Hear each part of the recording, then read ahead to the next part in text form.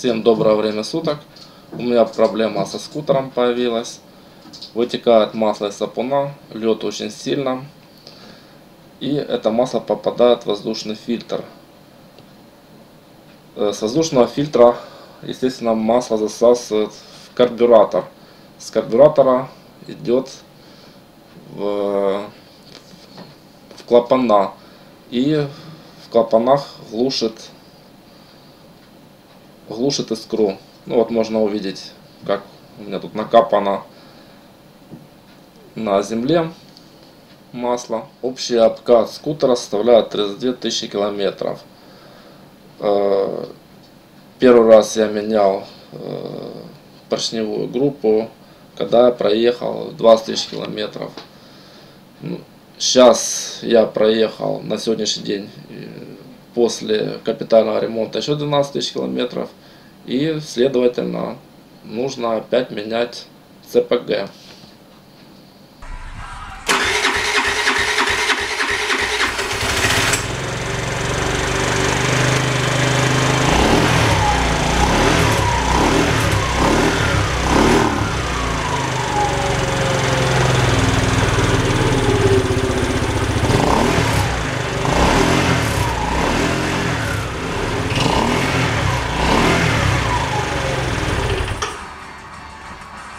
Ну вот видели, слишком много дыма валит с выхлопной трубы. Это говорит о том, что кольца не держат и масло поступает в камеру сгорания. Ну а также когда я еду, движение у меня тяга то падает, то снова становится прежней. То есть теряется тяга. Будем разбирать, смотреть. В общем, снимаем карбюратор.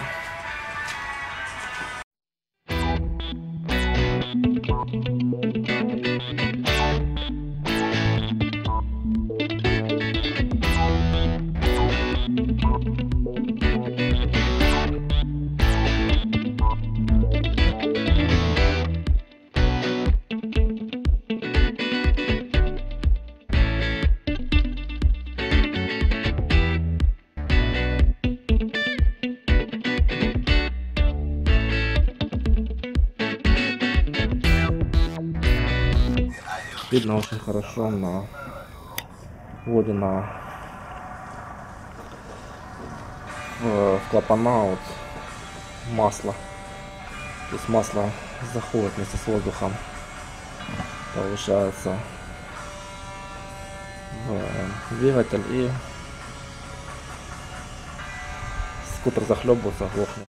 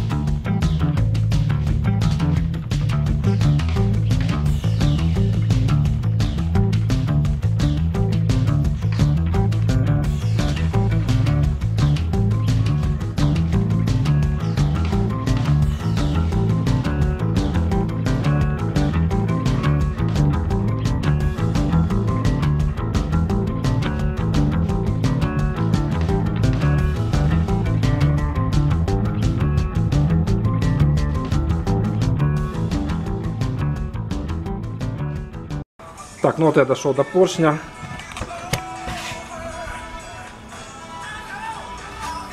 Он уже вот такой погоревший. Эти черный. Вот. Цилиндр. Поршня тоже уже.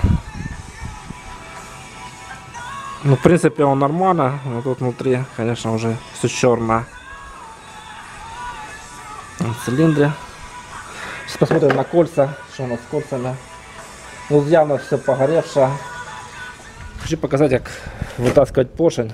Вначале нужно вытянуть такую вот пружинку здесь сбоку и вторую пружинку тоже отсюда. Вынимается либо отверточка, либо тонкими плоскогубцами.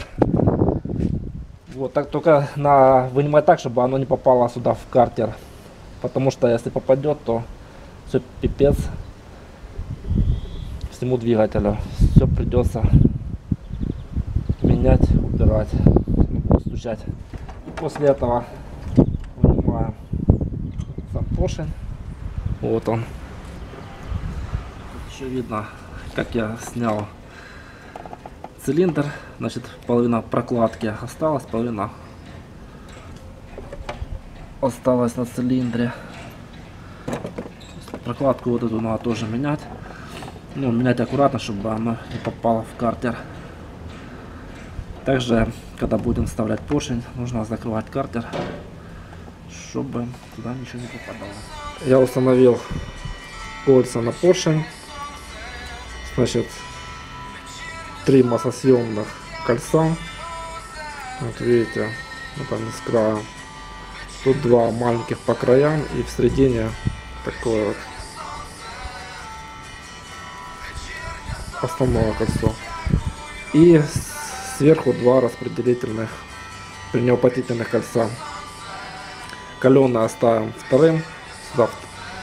И хромированное колечко ставим самым первым.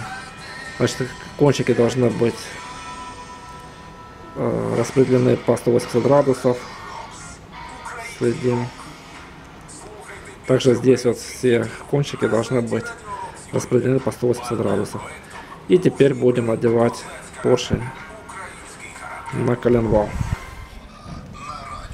Так, прежде чем устанавливать поршень и цилиндр, нужно снять старые прокладки, все, которые у нас остались. Все зачистить. Хорошо, чтобы не было никаких пятен.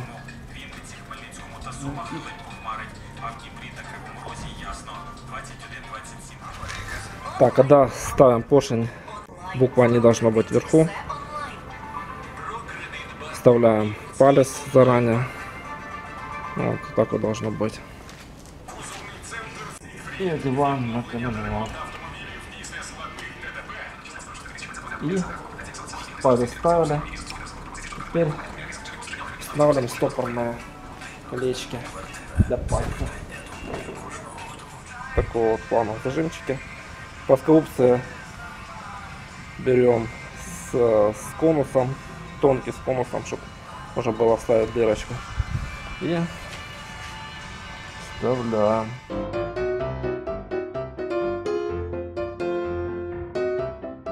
Я вставил поршень. После того, как мы вставили шпильки, нужно рассредоточить наши колечки по 180 градусов по разным углам. То есть стопорные колечки, ну а также маслосъемные колечки. И одеваем прокладку.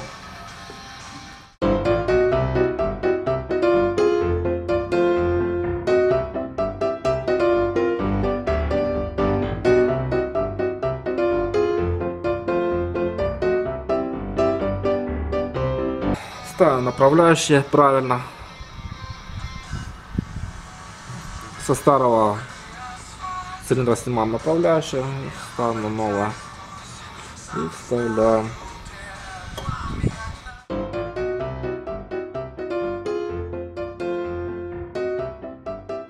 Чтобы цилиндр залазил нормально, заливаем масло, берем такой вот кулейку Заливаем.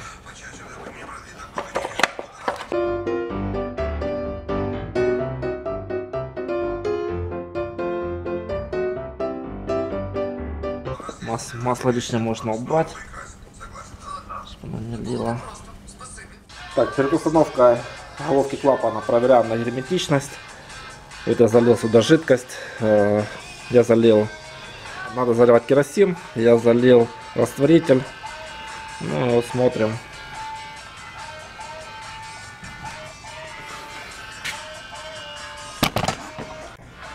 Головка держит, то есть протечки нету. Это впускной клапан я проверил. Все нормально. Также я проверил. Надо проверить и выпускной клапан на герметичность, чтобы не было никаких протечек. Все. Тут в принципе протечки нет, можно устанавливать клапан. Выливаем жидкость и устанавливаем.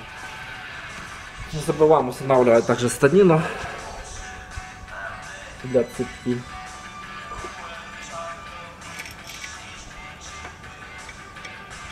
Здесь вот было. Генератор у нас должен стоять на Т, вот трисочка. Тут стоит буква Т. Это значит. Так, не забываем ставить прокладку. Опа. Между цилиндром. Так, теперь можно установить головку клапанов. Устанавливаем. Вверх это верхняя часть, это нижняя.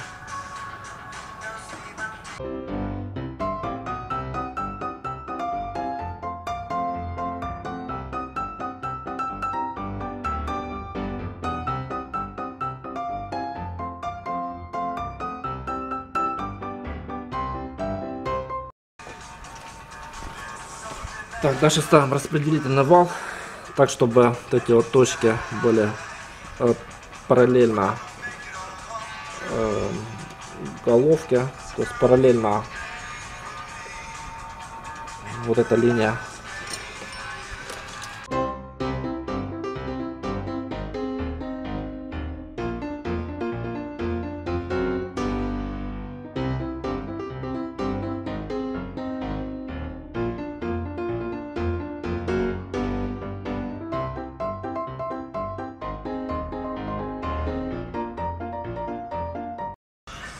Натягиваем наши болтики, гаечки, крест-накрест.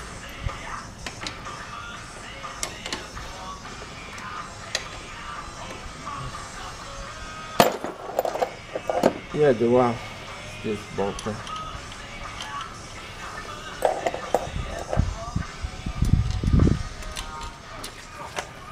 Так, теперь настраиваем зазоры. Верхний зазор 0,05 должен быть. Устраиваем щипом. Значит, колокол на букве Т 0,05. И нижний зазор должен быть 0,1. Двигатель мы уже установили. Сейчас будем устанавливать выхлопную трубу. Надо скутер наклонить максимально вниз, чтобы было удобно подбираться. И вот я купил новое выхлопное.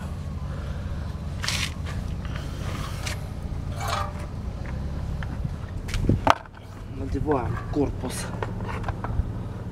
пластмасса.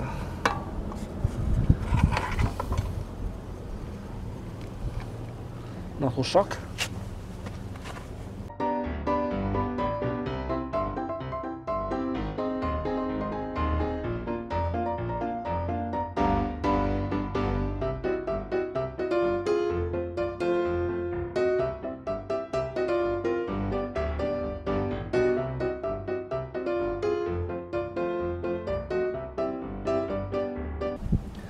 Для того, чтобы не было выхлоп газов, испарения, то есть все было герметично, одеваем прокладку.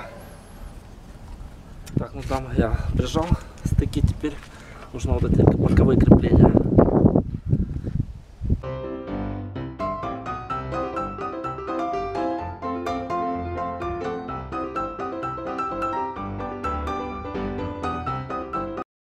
Так, ну вот я скутер сделал. Сейчас пытаемся завести. Проверим, как работает.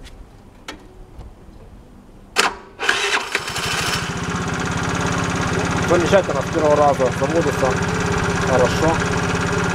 Вот, осталось только, так я поменял ТПГ, 500 км откатки. Скорость не должна превышать 50 км в час. После 500 км уже можно и больше газовать. Если видео было интересно, ставь лайк, подписывайся на канал. Всего доброго, до свидания.